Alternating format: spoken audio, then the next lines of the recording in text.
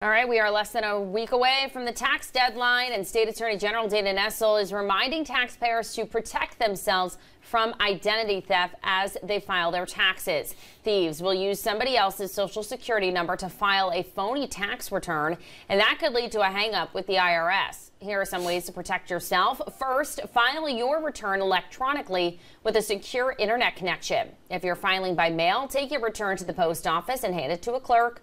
Remember, the IRS will never call you, and it will never threaten a lawsuit against you or an arrest or ask you to wire money to it. Taxes are due on Monday, April 15th.